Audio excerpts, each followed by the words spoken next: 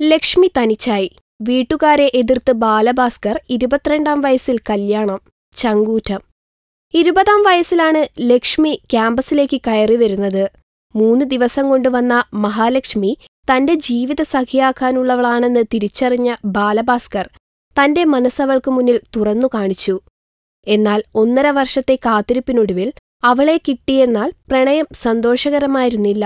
എതിർപ്പിന്റെ കൂരമ്പുകൾ താങ്ങാൻ കഴിയാതെ 22-ാം വയസ്സിൽ സുഹൃത്ത് ജോയിയുടെയും വിജയ് മോഹനൻ എന്ന ട്യൂഷൻ ടീച്ചറുടെയും സഹായത്തോടെ ഇരുവരും രജിസ്ട്രാർ കച്ചേരിയിൽ വെച്ച് ഒന്നാകുകയായിരുന്നു.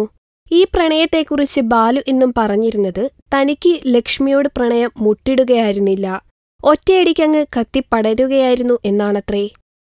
വീട്ടുകാരാരുടെയും സഹായമില്ലാതെയാണ് വിവാഹം നടന്നത്.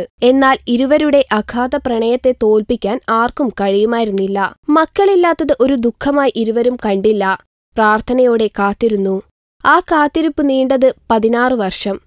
2000 നവംബർ 18-നായിരുന്നു ആരെയും അറിയിക്കാതെ വിദ്യാർത്ഥികളായ ഇരുവരും വിവാഹിതരായത്. ജോലിയില്ല, വരുമാനമില്ല, പഠനം മുടങ്ങി. പക്ഷേ ഇരുവരും തളർന്നില്ല. കൂട്ടുകാരെന്ന ശക്തി ഇരുവർക്കും അത്രയേറെയുണ്ടായിരുന്നു. അതുകൊണ്ട് തന്നെ ഇവരെ തകർക്കാൻ ആർക്കും കഴിഞ്ഞില്ല. ലക്ഷ്മി വന്നതോടെ ബാലഭാസ്കറിന്റെ സംഗീതത്തിന് മൂർച്ച കൂടി.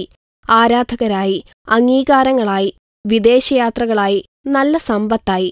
വേണ്ടെന്നു പറഞ്ഞ് ഉപേക്ഷിച്ചവർക്ക് ഇവരില്ലാതെ ഒന്നും ചെയ്യാൻ വയ്യെന്നായി. ഇവരുടെ സന്തോഷത്തിന് മാറ്റുകുറഞ്ഞത് ഒരു കുഞ്ഞില്ല എന്നതു മാത്രമായിരുന്നു. വിളിച്ച ദൈവങ്ങളെല്ലാം വിളികേട്ട 16 വർഷങ്ങൾക്കിപ്പുറം ഒരു സുന്ദരി വാവയെ ദൈവം സമ്മാനിച്ചു. എല്ലാവർക്കും അസൂയ തോന്നുന്ന പുഞ്ചിരിയുമായി അവൾ സന്തോഷം 100 ഇരട്ടിയായി പ്രകാശിപ്പിച്ചു.